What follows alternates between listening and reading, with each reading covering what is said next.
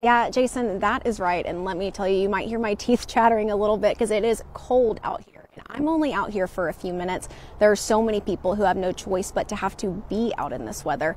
But thankfully, there have been so many volunteers out all throughout our county who are ensuring that no matter where you are, you're able to stay warm. Beloved Asheville has been set up in the Highland Brewing parking lot, handing out supplies since Helene hit.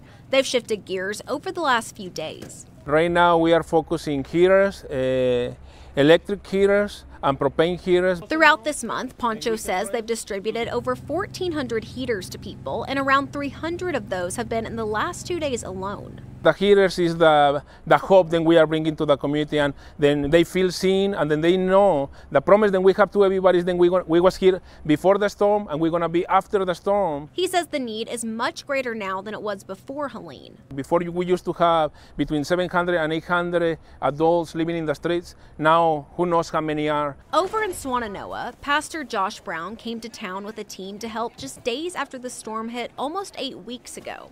He says they turned their focus from donations to housing early on, knowing the cold weather was coming. We shifted to housing and trying to put people into tiny homes or campers or get them tents. As of Thursday, he says they've put 55 families into shelter, and it doesn't stop there. We've probably given out anywhere between 7,000 to 10,000 heaters of different kinds. Along with blankets and hand warmers. Things like that that's going to really kind of help work together to keep them warm. Looking around at the destruction in Swannanoa, Brown says the freezing temperatures only intensifies the struggle. We had a family walk up yesterday that was in shorts and flip-flops.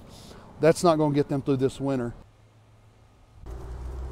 And if you are in the Asheville area, Beloved will be back out at Highland Brewing from 9 a.m. to 1 p.m. on Friday, handing out heaters and other supplies. Or if you're over in the Swannanoa area, you can get those same supplies at Generation Church. You guys, like I said, it is cold out here and it is only going to get colder, but there is help. Please make sure you're taking advantage of it.